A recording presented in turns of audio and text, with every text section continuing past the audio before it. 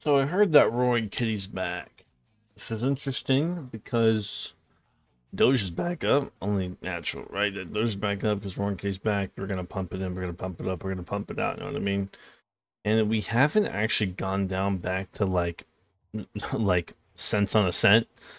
We're staying above 10 cents, which is good. And from the boost Doge is getting, she naturally also kind of follows the same Doge path. So wherever Doge goes, Sheep goes. And I've actually made money from Sheep a little bit and lost money from Doge because I sold and blah, blah, blah, blah. You know, but ignore that. And we move on to the way more interesting stuff, which I want to say is the Acorns account. 622. An 8% increase, up $47, which is actually insane because I've never been up this high. And I'm just kind of, I guess it's a good time to get in the market. I mean, everything's up. Everything's up right now. It's some pretty impressive to see and watch and see how it happens. And I don't know how this all works, man. I just kind of put money in and like let it do the work for me. There's a pending transfer of $6. There will be another pending transfer of a Chevron. I'm sure soon enough. Whenever I get some of these things in here, I need to watch my money though. Spending, spending, spending. But we can go on to Acorns. I mean, I'm not a financial advisor. Don't take my advice too literal. I'm chilling, just to get trying to make a living. So, but what's more interesting is this: insane gains, insane market gains, total gains from the dividends and the market gains. I'm up on the month, 37.60. I'm up $6 on like I think like the day. I'm up 34.86 on the past year. Year to date, 35 max, 346. I think this is behind a little bit, but this is okay. Here is how they pan out. So DraftKings is up. Do I have a share yet of DraftKings? No, I'm right there. Maybe I mean, I'll definitely put in more. I mean, I think you have to put in money into DraftKings. Like, they're expanding all the time. Betting is very profitable. So I think the earlier you can get in, the better you'll turn out. SoFi, very good. I think the thing is everyone sees is kind of underrated. God, I'm about to say 45. That's DraftKings one. I just think I mean I have some more volatile ones, but in the past month, up 7 cents, past 3 months, down $1. But I think there's potential here because they're still up last year from 5 into 7. It's a bit of a decline, but I think there's potential. And from when it started, I mean, people didn't really know it was up, but I think it's making a rebound right now. There's a lot more people signing up. I know people are mad about like the sock freeze, but that's just, it wasn't SoFi's fault.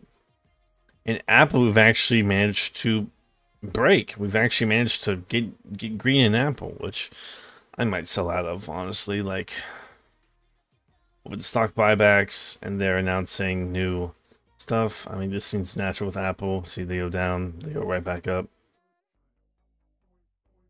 Eyes, well, that's insane. Again, more volatile than the market. Another one that's I have more volatile in. The Intel process has not been great. The JD money dump has been quite successful, up $10 in that one. Just to put that into perspective right there, the JD Chinese money dump been successful, put in 50, got 10 out of it, not bad. So SFY, is this the next 300, 500? Select 500. Again, pretty good. We're up big. I mean, when these guys do good, that does good. So, not much we can really put in there. Canadian Pacific on the downturn right now. So, gonna stop putting money into that. And Vici is brought us back. Brought us back around. I don't know if I'm really a big Vici guy, but with all the real estate coming to Vegas right now, I think it's safe to get in before like the big boom because MLB Park's coming. I'm not sitting straight up, so I'm not taking as much space.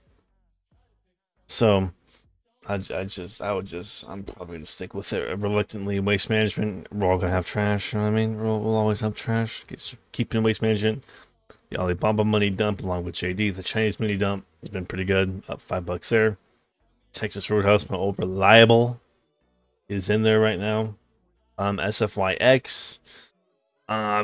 This is the next, right? The next 500 ETF.